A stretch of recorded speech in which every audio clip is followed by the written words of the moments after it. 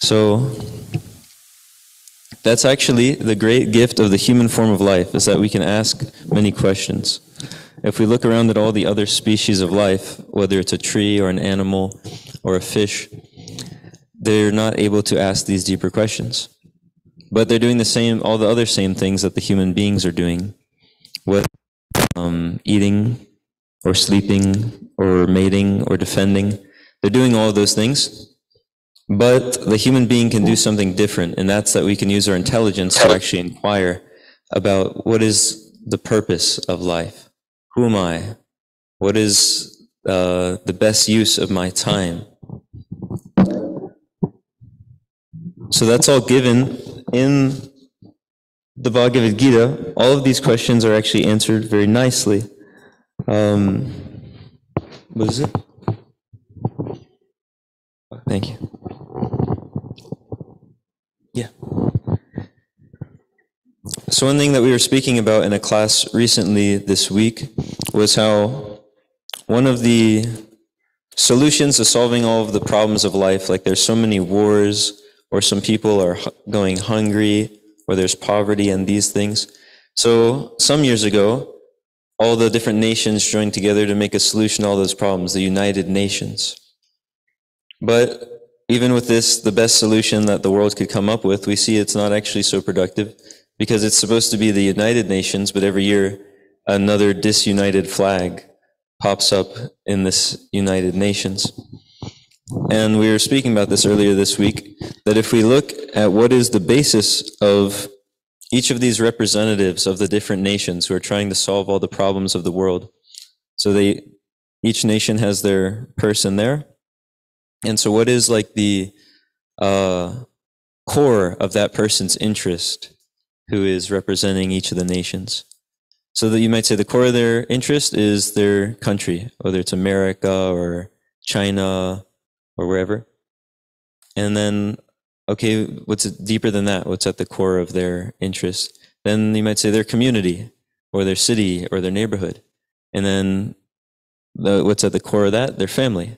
They're trying to do what's best for those who are immediately around them. And the center of that, their self, which most people are thinking that's just this body. They're thinking, I'm this body, this American man, or whatever it is. But if we see, well, what's actually at the core of that? That's the real person, or the soul, that's moving the body around, that has desires that become fulfilled through the facility of the body. And then what's at the, well, actually, sorry, I skipped a few steps. At the core of the body, we have the mind. By thinking and willing, we're able to do so many activities. And at the core of the mind, there's the intelligence that's discriminating what we should do, shouldn't do, how we're going to do it. And then at the core of all those things is the soul.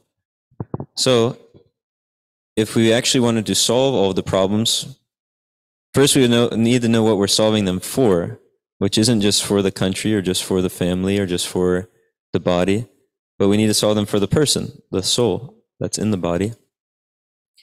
And then what's actually at the core of the soul? That's the supreme soul, or Krishna. And when I say Krishna, that means God. So if people spend all of their time and energy for serving Krishna, then all those other subsidiary things are actually provided for. Because you can just kind of think about it in a logical way. If everything is coming from one source, just like how everything on a tree is coming from the root of the tree, if you give the water to each leaf, the tree doesn't really grow very much at all. But if you give the water and all of your time and nutrients to the root of the tree, every part of the tree grows. The bark, the branches, the leaves, the twigs. So like that, we're learning from this Bhagavad Gita and from other devotees that if we give our time and our energy to Krishna, the source of all living entities, then naturally everything benefits.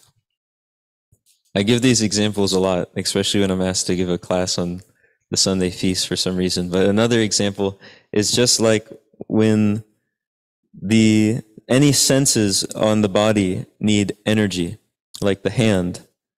If the hand thinks, okay, I'm going to get the energy for myself, so it tries to enjoy the food on its own, And we can test this out actually in a short amount of time. We're going to serve at a feast, and you can test it. You can try to let the hand just enjoy the food on its own, but you'll see it doesn't become satisfied. But when the hand gives the food to the stomach, then naturally the hand's satisfied, then all the rest of the senses are satisfied. So like that, when we put our energy and our attention and our propensity to serve or to love, when we put that towards the root of all existence, Krishna, then we actually become really satisfied. So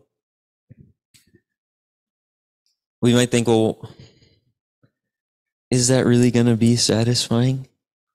We might have other things that we think could be satisfying, but if we really look at it, anything in this material world, it has some kind of saturation point or some limit to where it's actually not so satisfying anymore. Any material activity, even our favorite thing. If we play our favorite song 5 times or a few days in a row, it's not our favorite song anymore. Or if we have our favorite food, 1 plate of it, it was good. 2 plates of it, maybe like a bowl of ice cream, 2 bowls of it, okay, pretty good. The 3rd bowl, they'll have to pay me to take the 3rd bowl. And then the 4th one, I'm not even, you can't pay me to take it, you can't give me a free one, I don't even want it. It becomes terrible. So that goes for any material activity. There's some saturation point where we're finished with it. It's not actually providing real satisfaction. Because satisfaction means that you like it. It gets better and better. Satisfaction doesn't mean I do something and then I feel horrible. But somehow or other, that's what we end up mistaking satisfaction for in material life. Think, okay, this thing is going to make me happy, even though I try it again and again, and it makes me feel worse. It's really weird. It's some sort of illusion that happens with the material body and the mind. But Krishna consciousness is about how we get really satisfied by engaging in activities which are focused on Krishna's satisfaction. Then we actually feel satisfied because he's like the stomach or like the root. So if we try to give satisfaction to all these other things, the twigs and the branches, it doesn't work. The tree shrivels up.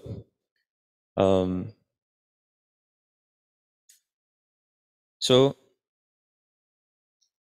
one of the main ways of actually getting that spiritual satisfaction and satisfying Krishna, because they go hand in hand, it's a pretty cool process, is hearing. So we can hear spiritual topics, things that are actually conducive for getting the soul out of the entanglement of material nature. By entanglement of material nature, I mean that whatever activity we do in this material world, we do some action and there's some reaction. So that's the law of karma. And there's so many activities we're doing, and the whole world is so intricate, so we get tangled up in all these different actions and reactions until it's almost like we're just being moved around by nature. It's almost like there's not so much free will.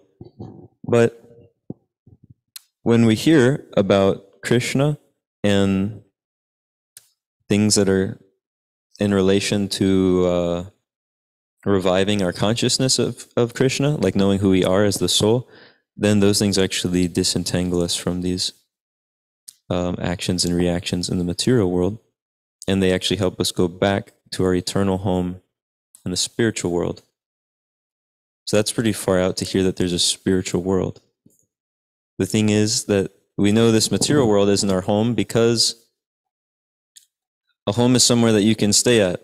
It's you own the place, you can stay in it and enjoy. But in this material world, we can't stay. No matter how much you pay, how much money you have, whatever you do, you can't stay. Maybe 70 years, 80 years, 90. I met someone who was 105. They just kind of stayed in a hut and ate rice. It's not... Didn't seem like this was in Vietnam, and they just ate rice and then other shapes made out of rice like you made a patty out of it.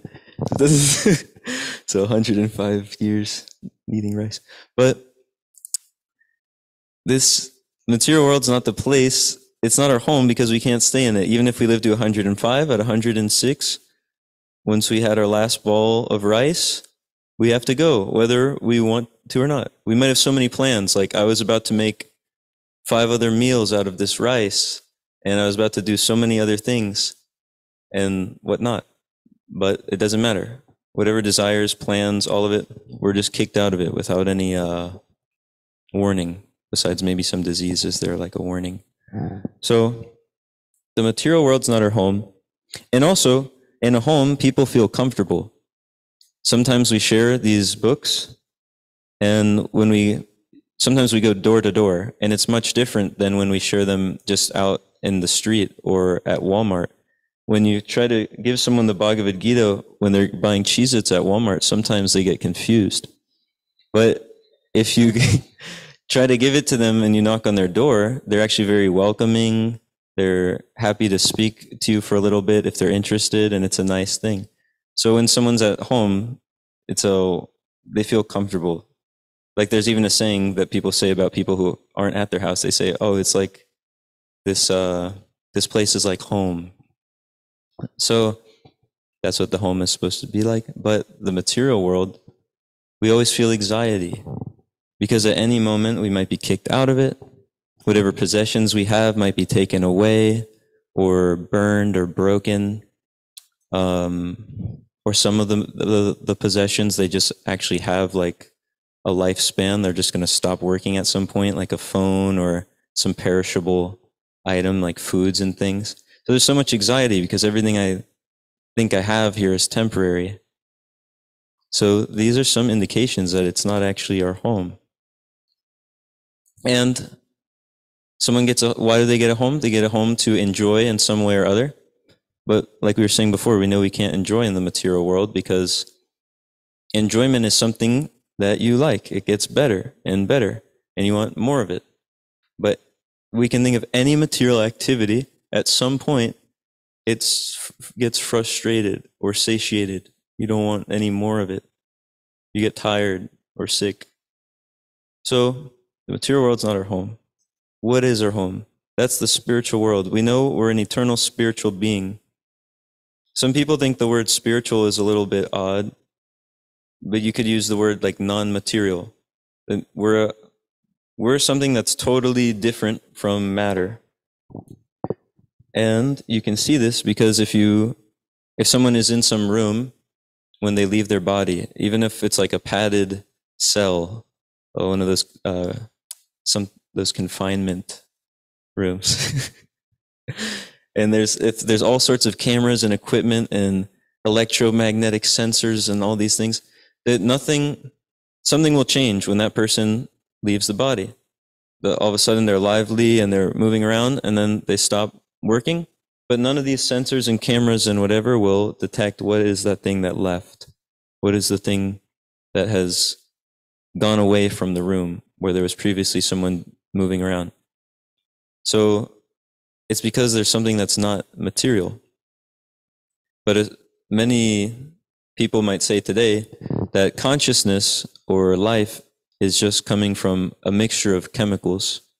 A certain amount of this chemical, a certain amount of that chemical, shake them all together and boom, there's a consciousness all of a sudden because there's some amount of minerals or something in my body. But if that were the case, then right when someone leaves the body or dies, we could supply those chemicals, put them back in, and the person would be back. But it doesn't happen. Or like when there was some big scientist giving some sort of lecture, and his whole lecture was on this idea that life is just coming from a mixture of chemicals. So one devotee told him, he saw the lecture and he said, okay, you said it's this chemical, this one, and this one. If I supply you those chemicals, can you make life in your lab? Even something simple like a blade of grass or an ant. And he said, that I cannot say. But the whole theory, the whole lecture and everything was that life is coming from these chemicals. But science means that you can perform an experiment to prove your theory. So we can see that's not real science, but real science is something that you can actually prove through experiment. So the experiment that we're giving is that just try chanting Hare Krishna, and you'll see that all the problems of life become much simpler, and you become reawakened of what is your actual identity. Because we know, okay, if I'm not this body, then what am I? All the things that I've thought are so important and identified with might not actually be as substantial as I was thinking. If I'm not this body, that means I'm not American, so all these American ideas I had aren't actually the topmost thing. If I'm not the body, that means I've had if I've had other bodies, that means I've had many other families, so this one that I have right now isn't like the supreme end of all things. Or all these different things. They're not actually me. So if you chant Hare Krishna, it brings us back to our natural consciousness. Because the natural state of every living being, it's described in one of the texts we read called the Chaitanya Charitamrita. And it's explained, Jivara Srupahoy Krishnara Nityadas. The eternal living being is always a servant of the supreme living being. Just like how any cell in my body is always a servant of the whole body. So just like that, we're a little part and parcel of the supreme spiritual being. So our natural position is to engage in the service of that supreme spiritual being, and then we'll be happy. We'll be satisfied, just like a cell working properly in the body. So by chanting Hare Krishna, we can remember that, and Krishna, who is a transcendental spiritual person, gives us remembrance of what is our natural constitutional position. And by also when we're chanting Hare Krishna, we're in that state right then. We might not realize it, but we are, because we're serving Krishna by chanting his name. We're chanting about him, we're hearing about him, and he's non-different from his name because he's spiritual. The things we're used to in the material world are material, so there's some duality. If something's hot, it's not going to be cold. If something's outside, it's not inside. But Krishna and us, actually, the soul, like I said before, it's non-material. So all these things that characterize matter, it's like totally different. So Krishna is non-different than his name. And so just by chanting Hare Krishna, we're actually in association with Krishna at that moment. So associating with Krishna is the best place to be, because he's in control of everything. Everything is coming from him. So these are some of the topics. And there's plenty of ways to become Krishna conscious and associate with this origin of all living entities. And one of them is chanting Hare Krishna. The other one I said is hearing. Another one is remembering. So in all the scriptures, there's so many different topics explaining what that supreme origin of all life does and what are the characteristics of that being. And does he have activities?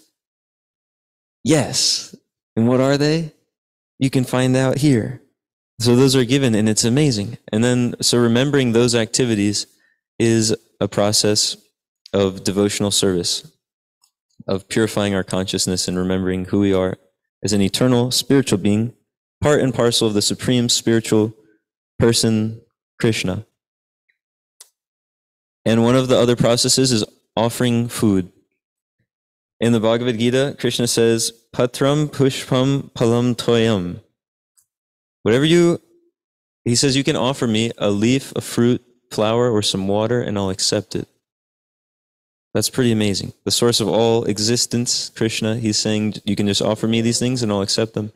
So that makes it very easy. Those things don't cost a lot of money. Anyone can acquire them. So that's what we do with all of our food, anything that we're drinking, anything that we're eating. We make foods that Krishna says he'll accept, and we offer them to him with love and devotion. And we pray, Krishna, please accept this humble offering, and say some other prayers. And he states, so the Bhagavad Gita means Song of God. It's a conversation that was spoken 5,000 years ago. And so Krishna states in here that he'll accept these things if we offer them to him. And we do that, and it becomes very nice. So we're going to have some of that food later, and you can see for yourself that the proof is in the pudding. It's quite an experience. So those are just a few topics about Krishna consciousness. Maybe there's some comments or questions.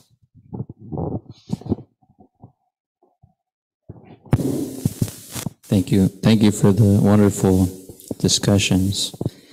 I was reflecting on some of the points you're making about the temporary nature of material enjoyment. So something that I've been meditating on lately is from the Bhagavad Gita,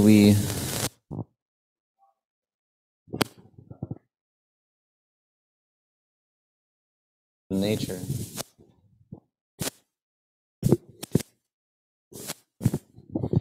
We get knowledge about different modes of nature that one can be influenced by, and one of them is ignorance, passion, and then goodness. So it's explained that goodness is most conducive for spiritual advancement. So in the mode of goodness, one is more peaceful, more reasonable, more sober-minded with making decisions. And what I've been thinking about and reflecting on is those times where before getting into meditation and yoga practices and Krishna consciousness, I was more or less controlled or very much influenced by ignorance and passion, not so much by goodness. So by being influenced by those, ignorance, we understand that it clouds one's knowledge. You don't really see things very clearly. You misinterpret things. You make assumptions that aren't in reality. And then passion is this.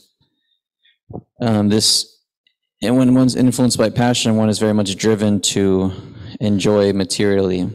Like the good example is like a business person who just wants money, and they're just working so hard. Like anything, they might exploit people in various ways and have corrupt behavior just to get money. And they're just always thinking about money and really controlled by that desire.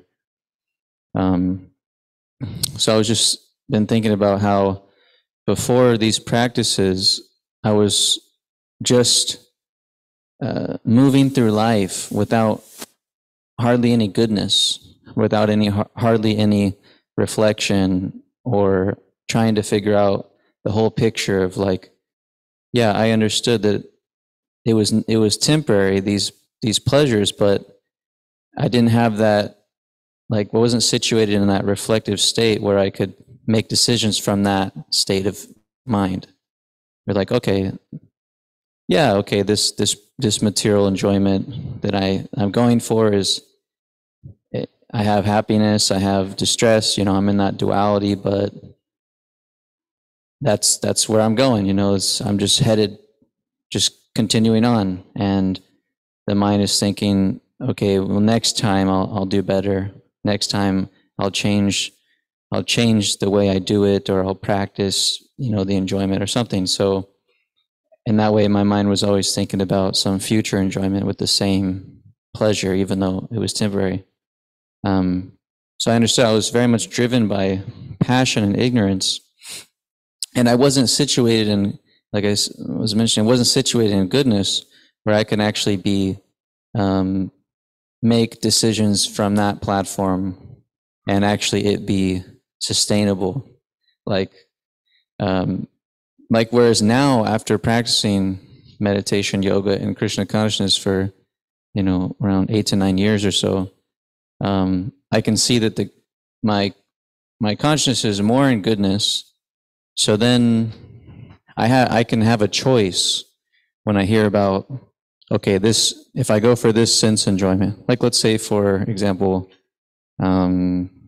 intoxication, like drinking beer or something, some alcohol. So I have a choice, okay, I could do it or not. And then from that reflective state, I can think, well, if I do it, then I might get a hangover tomorrow. I'll go against certain vows that I personally took a few years ago of no intoxication. So I can understand like what the consequence is going to be. And then I can just avoid the activity if I want.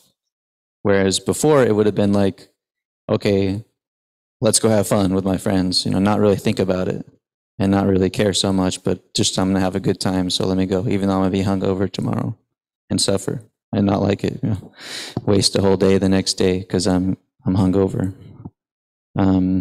So I'm just thinking about, these are some of the benefits of following this process of bhakti yoga, is that one becomes situated in goodness. So then one can actually, from this platform, if one is situated in it, one can make these decisions in a very reasonable and clear way, and be able to really be peaceful in mind, because when you're just going for material enjoyment, your mind is up and down, up and down, up and down. Your response to all the events in our life. So those are just some reflections I've been having, and the process really works. It really does, and becoming free from those passion, ignorance, and even goodness too, because Krishna mentions goodness is also part of material nature. So pure goodness is the spiritual platform. And from that platform, we can experience real transcendental pleasure or spiritual happiness in a sustainable way. So I just wanted to share some thoughts that I've been having lately about it, because just thinking about these things, why we're so interested to enjoy materially, even though we're having not the greatest time with it. And I'll just end on this one point, that I was listening to a class from a devotee of Krishna in San Diego, and he was explaining that he grew up, he was hearing about, material enjoyment, suffering, and this and that, this world's full of suffering. And he was thinking, well, it's not, I'm having a good time, because he grew up in Laguna Beach, prestigious place in the world, didn't have trouble with money or anything. And he said that, but when he met a devotee of Krishna, what really what clicked for him is the devotee said that, the one problem with this material world is that nobody gets out of it alive. And he said when the person said that, it just like shook his whole world up. And he was like, wow, yeah, actually that of course, that makes sense. So then he started practicing Krishna consciousness seriously. So thank you very much. Just wanted to share those thoughts. Thank you.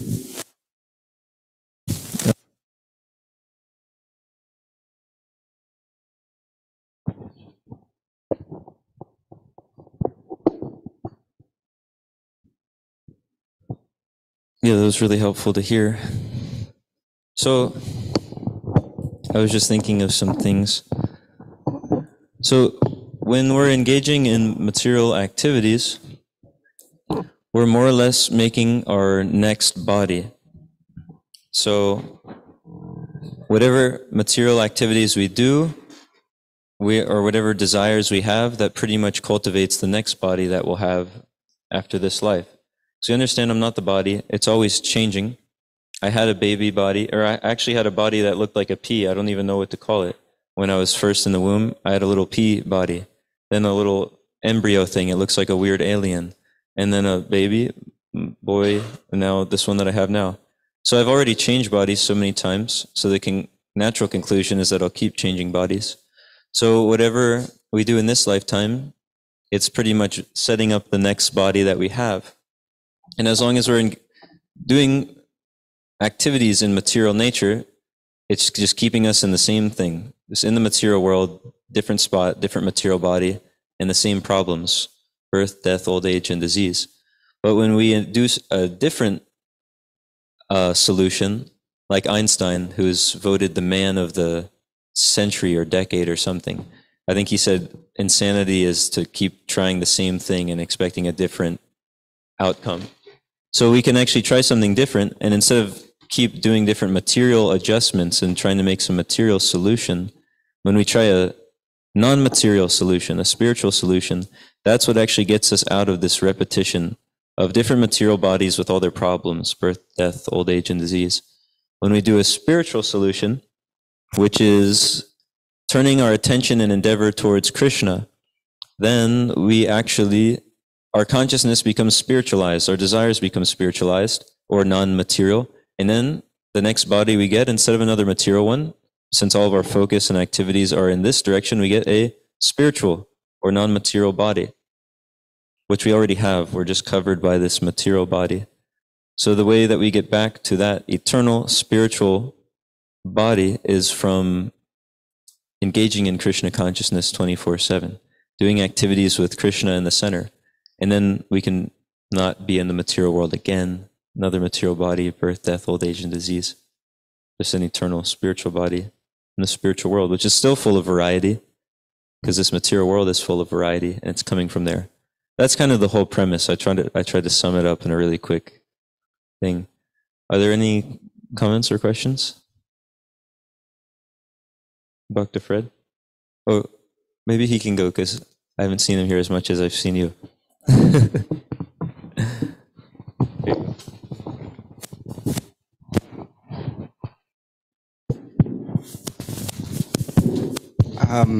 I think more or less like from a personal experience, more of a comment on, these worldly desires, these worldly things.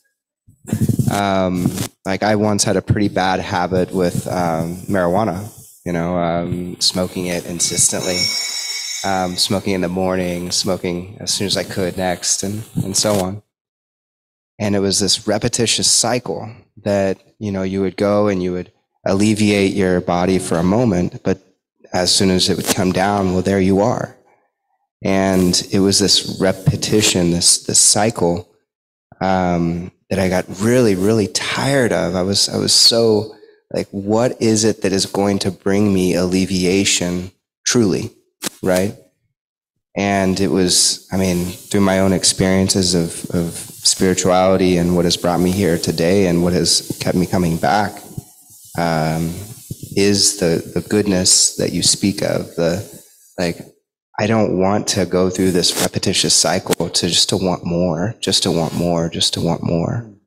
I want to be relieved of that feeling of wanting more, to take me out of that worldly desire, that what's next, right? And speaking from my own personal experience, if we can just focus on what's the next best thing I can do, what's the next best service I can provide for myself or others,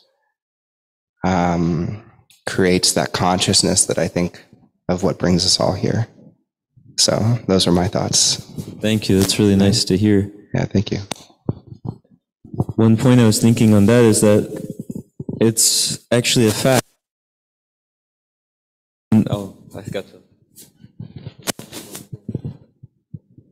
So these activities, like you're saying, like intoxication and these things, these activities that are focused on giving some so-called enjoyment, really just some stimulation to the senses, these activities of sense gratification, the more one actually does them, even though the mind is thinking, this will make me happy, we can see the more we engage in it or think about these things, the more unhappy we become. And even if one has full facility to engage in any form of sense gratification as much as they want, they'll actually never be satisfied. You become, like you were saying, just left with hankering, just wanting more and more. So to become happy, one actually has to control the senses, because as long as they're uncontrolled, no matter if someone has all the money in the world, all the land, places, relationships, foods, enjoyable things, whatever it is, if their senses aren't controlled, they'll be completely unhappy, because they'll always be wanting more, always hankering. But if our senses are controlled, then we can actually become satisfied internally. And when that's the case, then it doesn't matter where we are or in what situation we are. That's why actually in Vedic culture, the people who were at the head of the society were the self-realized people. Because then it doesn't matter what you try to give them as a bribe or threaten them with. They won't budge because they're satisfied internally. The external things won't move them, and they'll just give the truth. They'll say, here's what's actually best for everyone. And there won't be any ulterior motive because there's nothing that they can get and there's nothing that can harm them. So that's just one side effect of Krishna consciousness, is one becomes self-realized and fully satisfied. But the real goal of it is that one engages in Krishna's service, which is a blissful, eternal relationship. So there's many good things that come from it. Are there any other comments and questions? Yes, Bhakta Fred. Oh. Okay, Bhaskarananda Prabhu.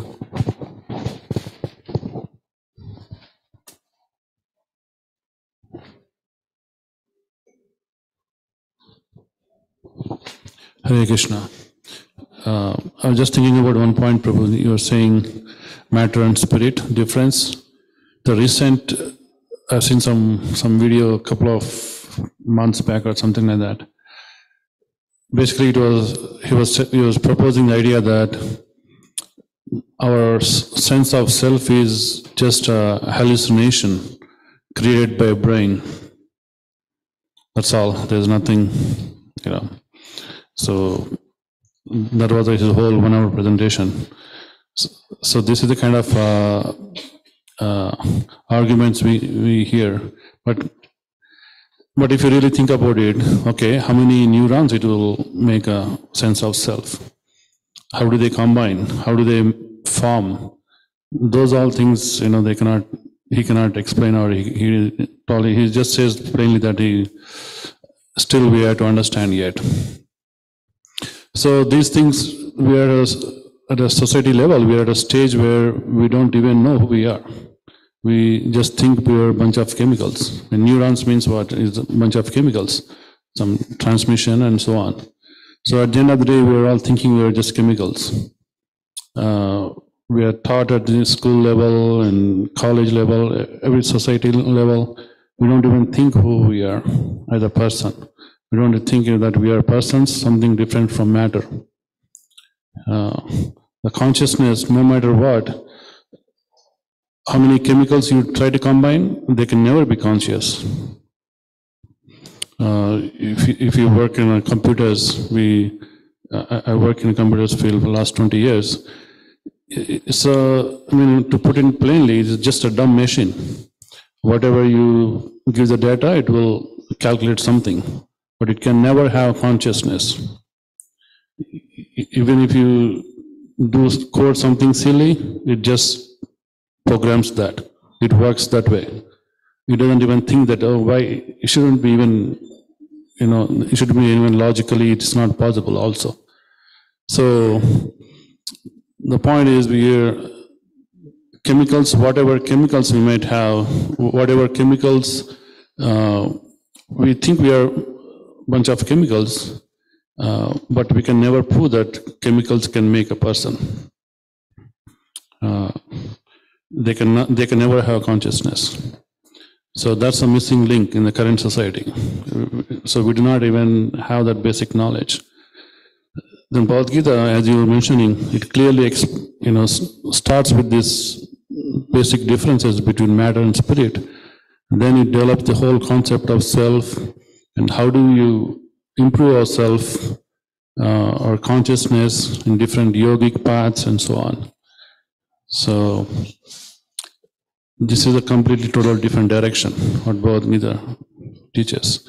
We have to think everything, whatever we are doing, whatever we are thinking, whatever the assumptions are, everything we need to revisit all those, and we need to look into terms of Bhagavad Gita, then we can really understand who we are. Thank you, Prabhu.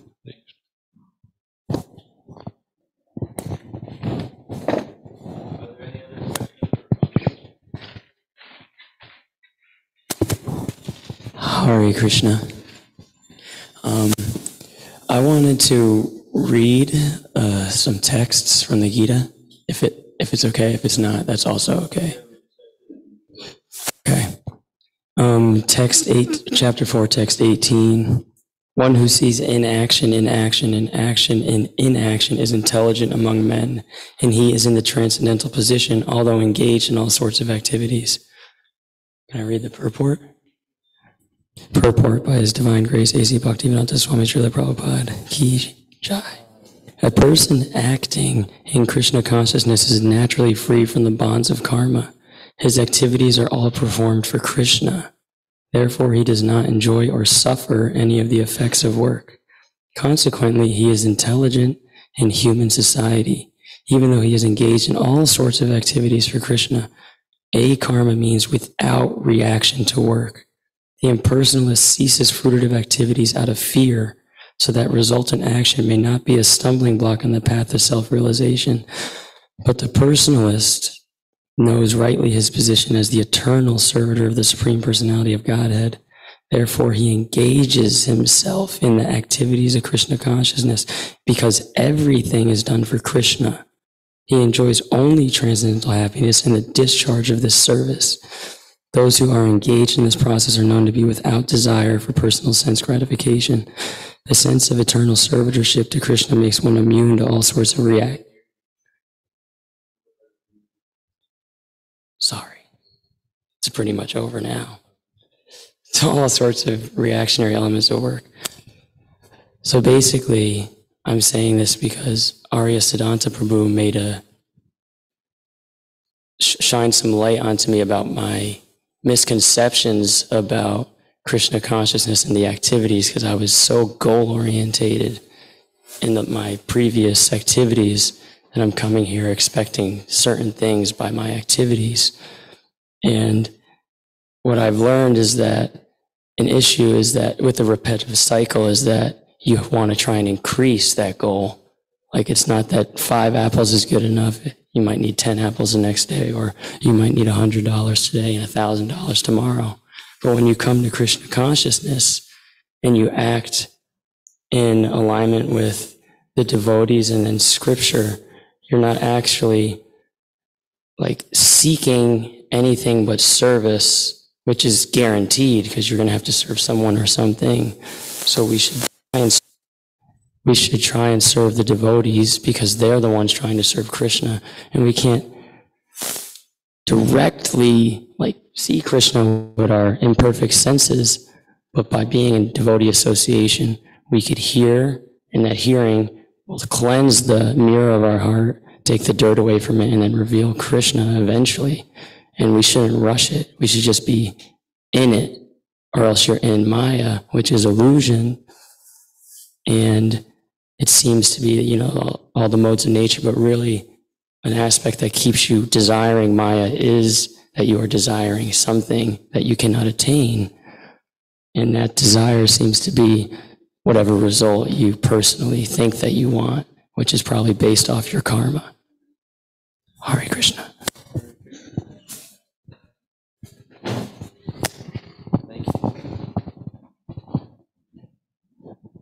Thank you.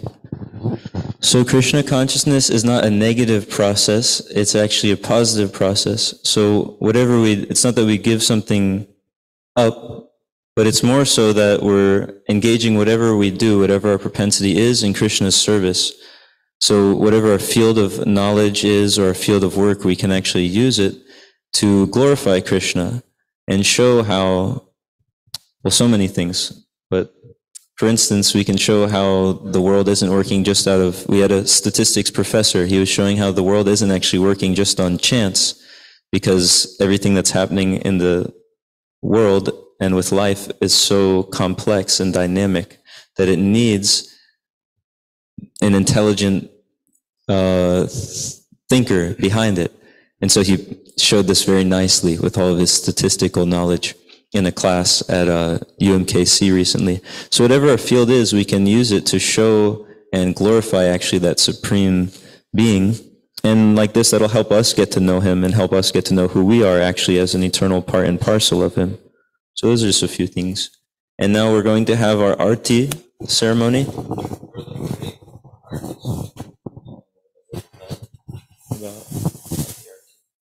Okay. So we're going to do the Arati ceremony soon, where we'll be chanting Hare Krishna some more and singing a song in glorification of Krishna. So one of the things in Krishna consciousness is worship of the deity form of the Lord. So we know that if Krishna is all powerful and all present, then he can actually appear in any type of form. So we know that we don't have the proper eyes to see a spiritual being, because I'm only seeing material forms. But Krishna is the supreme spiritual being. So out of his causeless mercy, he actually comes in a proper form for our material senses to see and interact with.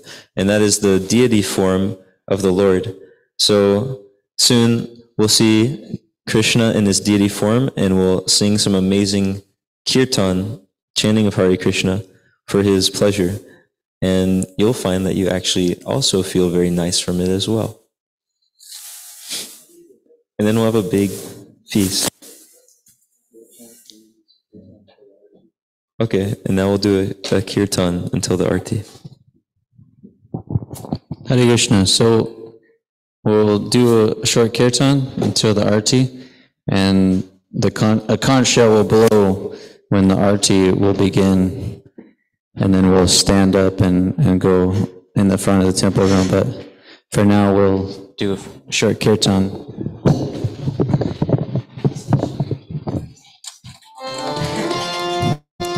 Hare Krishna.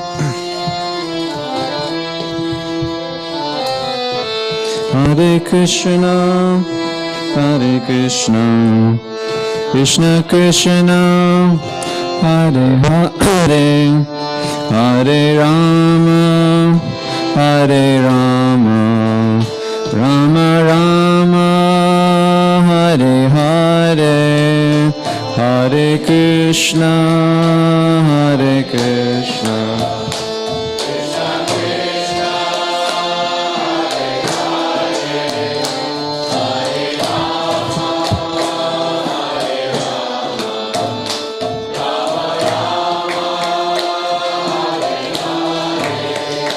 Hare Krishna, Hare Krishna, Krishna Krishna, Hare Hare, Hare Rama, Hare Rama, Rama Rama, Hare Hare, Hare Krishna.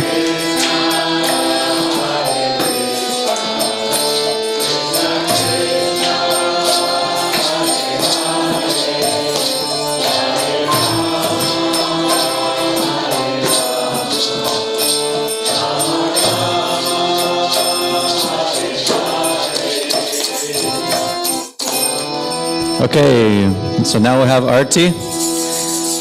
Hare Krishna. Who's leading? Who's leading Arati? Who's leading Arati? Y'all don't check the schedule. You don't remember the schedule?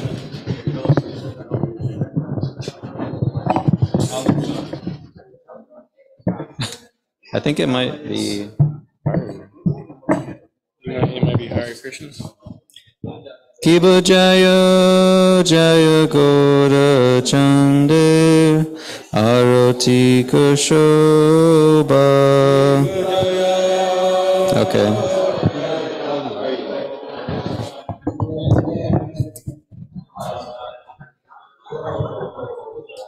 Janavi Tatavane Jagamana Loba.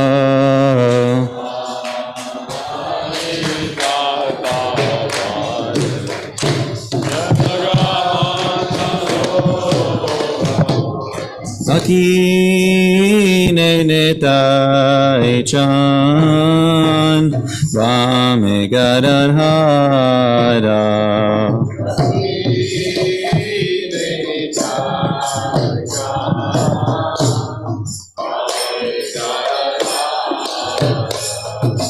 Nikate ahadvaita shini Asachatradada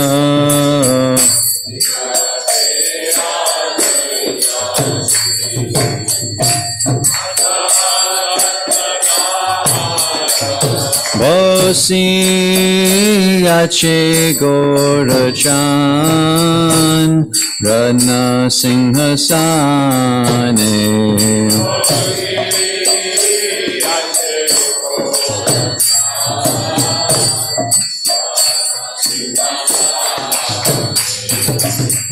Arati Korendama Adi Devagane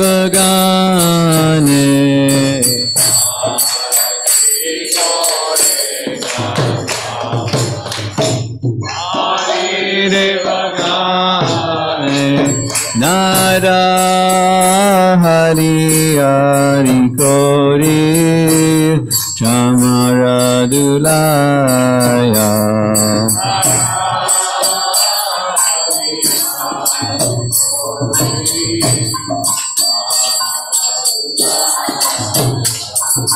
Sanjaya Mukunda Vasu Gosharigaya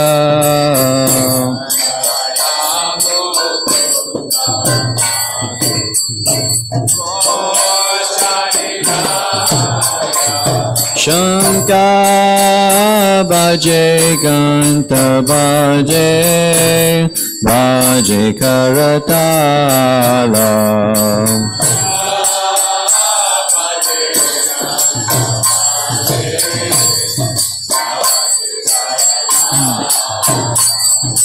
Madhura Mridanga Baje Paramarasala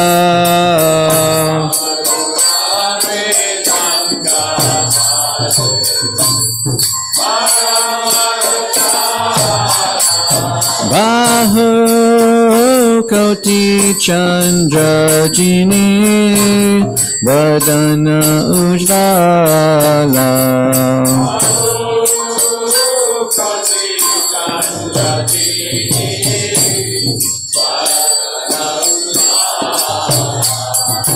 Gala Deshe Panamala Kore Jalamala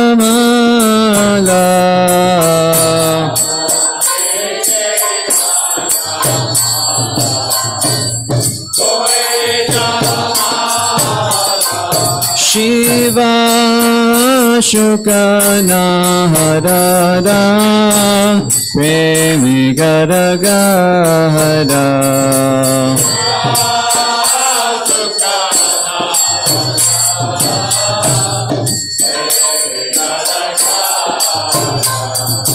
Bhakati Vinoda Deke Gaura Sampada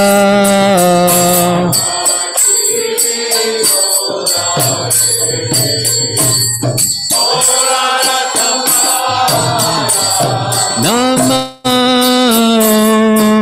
Vishnu Padaya Vishnu Prishtaya Bhutale Srimate Bhakti Vedanta Swami Iti Namine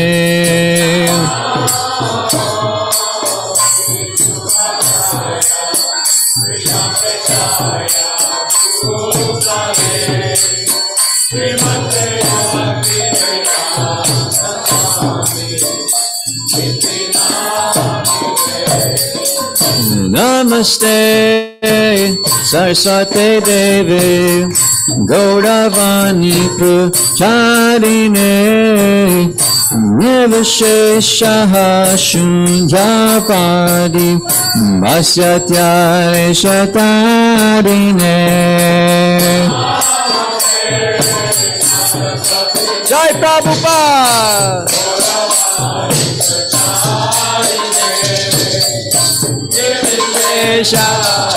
Shunyavadi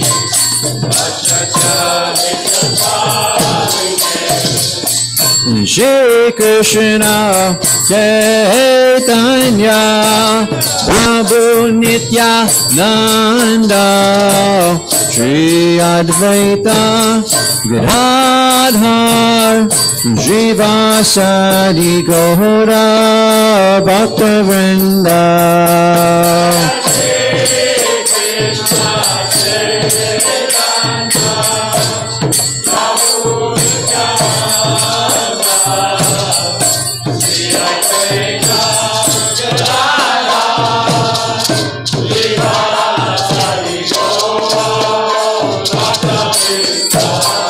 Jaya Shri Krishna Chaitanya Prabhu Nityananda Shri Advaita Gadadhar Srivasadi Gaura Bhaktavrinda.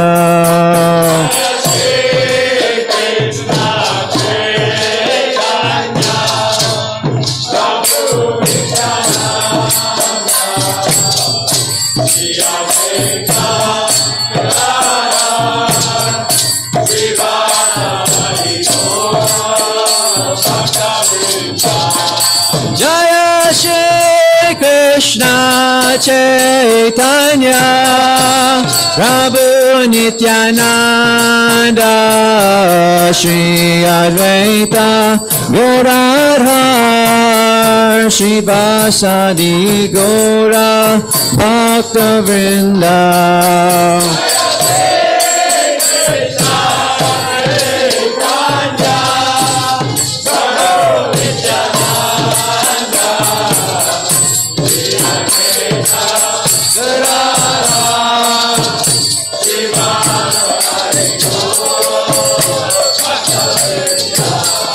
Hare Krishna, Krishna Krishna, Hare Hare, Hare Rama, Rama Rama, Hare Hare.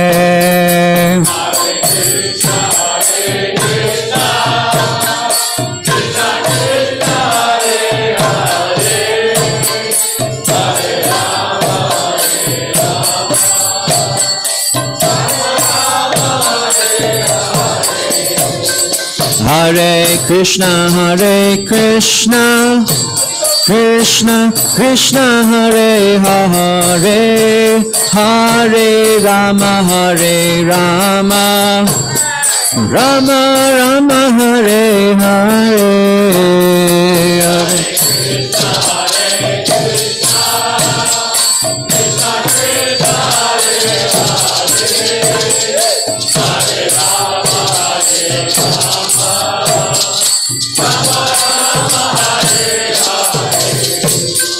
Hare Krishna, Krishna Krishna, Hare Hare, Hare Rama, Rama Rama, Hare Hare.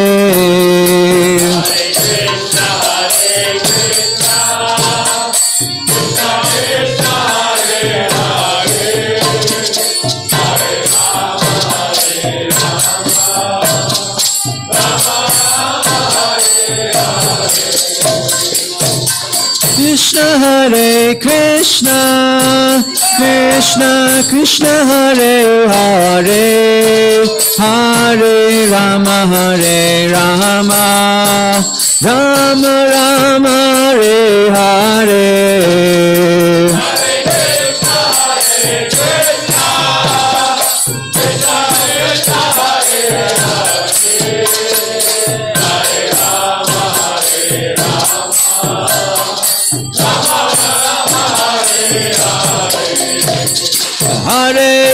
Hare Krishna, Krishna Krishna, Hare Hare, Hare Rama, Rama Rama, Hare Hare.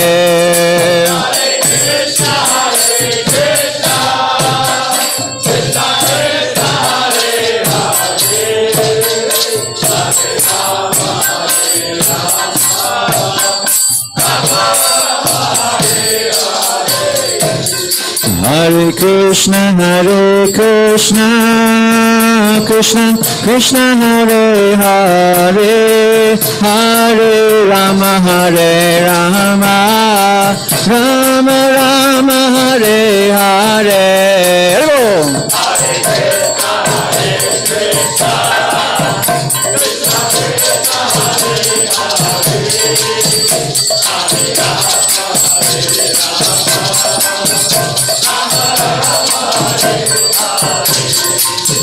Hare Krishna,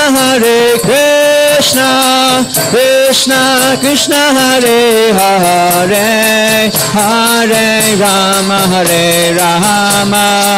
Rama Rama, Hare Hare.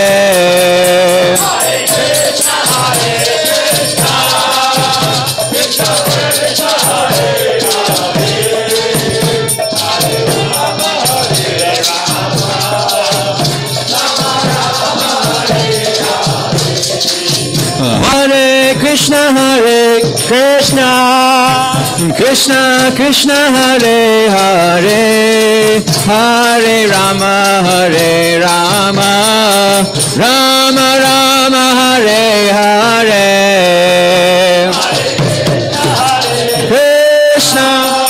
Krishna Hare Krishna, Krishna Krishna, Hare Hare, Hare Rama, Rama Rama, Hare Hare. Hare Krishna, Krishna Hare Krishna, Krishna Krishna, Hare Hare, Hare Rama, Rama Hare Hare. Hare Krishna,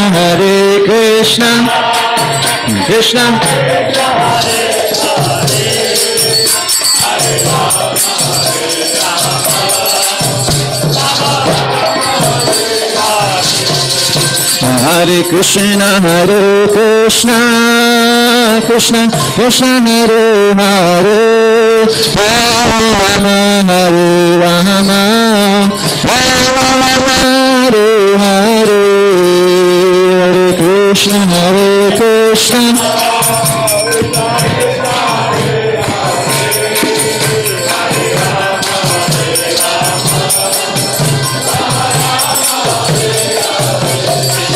Hare Hare Krishna, Krishna Krishna, Hare Hare, Hare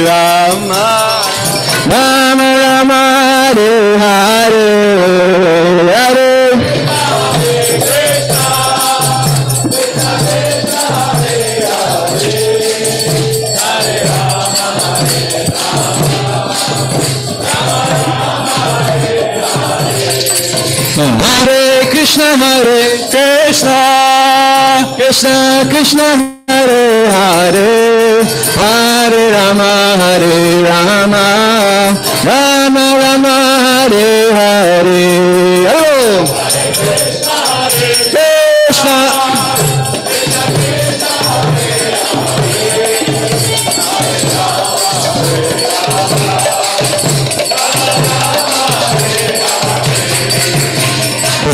Krishna Hare Krishna, Krishna Krishna, Hare Hare, Hare Rama, Rama Rama, Hare Hare. Hare Krishna, Krishna Krishna,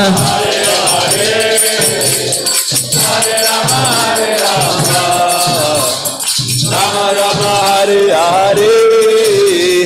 Hare Krishna, Krishna Krishna, Hare Hare, Hare Rama, Rama Rama, Hare Hare.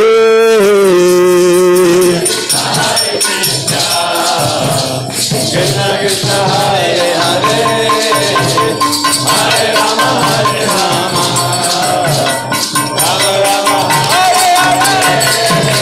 Hare Krishna, Krishna Krishna, Hare Hare, Hare Rama, Rama Rama Rama Hare Hare, Hare Krishna. Can't dance.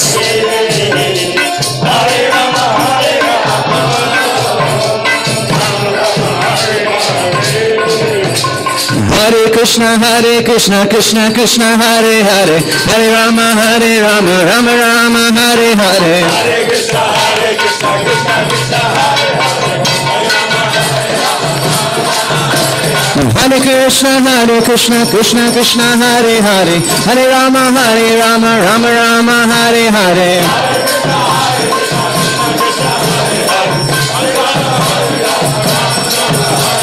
Hare Krishna, Krishna Krishna, Hare Hare, Hare Rama, Rama Rama, Hare Hare.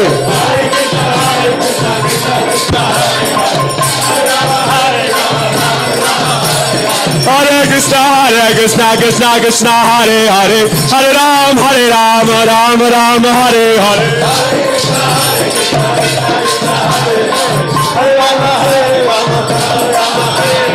Hare Krishna, Krishna Krishna, Hare Hare, Hare Rama, Rama Rama, Hare Hare. Hare Krishna, Krishna Krishna, Hare Hare, Hare Rama, Rama Rama, Hare Hare.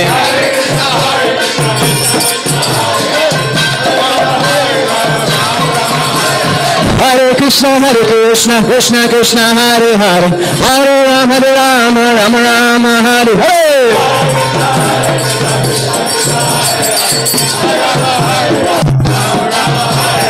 Hare Krishna, Krishna Krishna, Hare Hare, Hare Rama, Rama Rama, Hare Hare.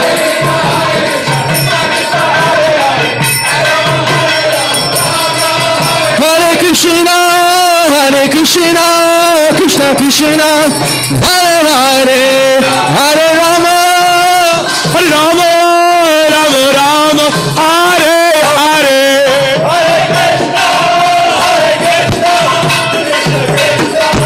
Rama,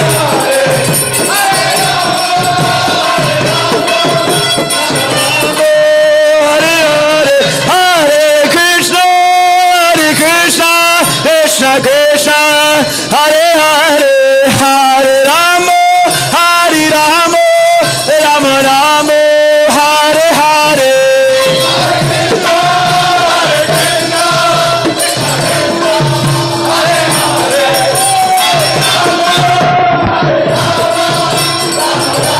Hare. Hare Krishna, Krishna Krishna, Hare Hare, Hare Rama, Rama Rama, Hare Hare.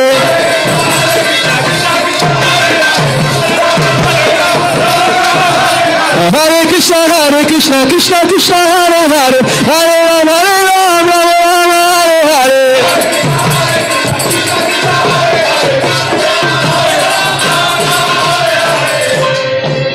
Shri Shri Gaura ki jai, Shri Harinam Sankirtan ki jai. Om Vishnu Pad Brahman Kshatriya Vajracharya Ashratara Shri Shriman, His Divine Grace A.C. Bhakti Vedanta Swami Srila Prabhupada ki jai, Shri Shri Gaura ki jai. All glories to the assembled devotees. Gaura Premanande Hari Hari Bo.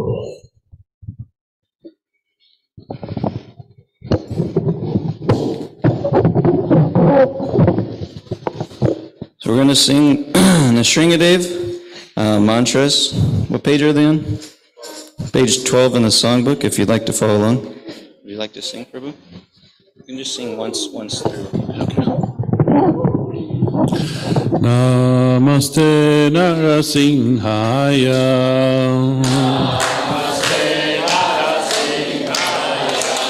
Pralada Lada Daine.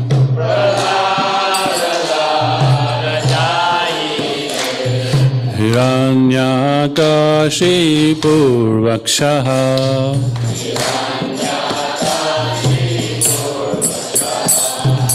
Shilatantana Kalaye.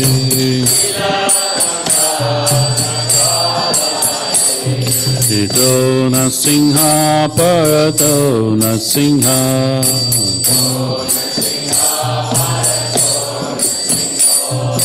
Yato yato yami tato nasingha.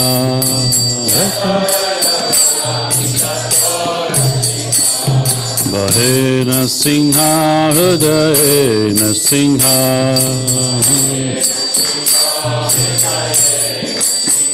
Narasingha madhim sharanam prapade.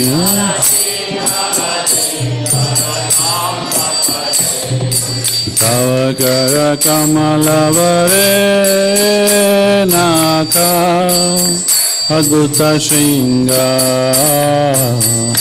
dalita hiranya kashipu tanubringa keshavadrita narahari rupa jai jagadisha hare Jai Jagadisha Hare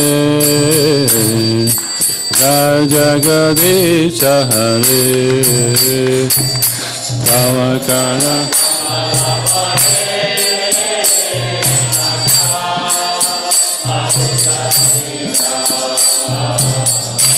Lalita Hiranya Kashipu Tanubinga Javadita Jagadisha Hare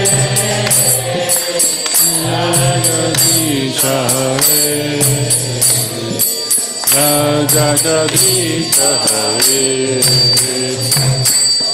Narasimha Bhagavan ki jai.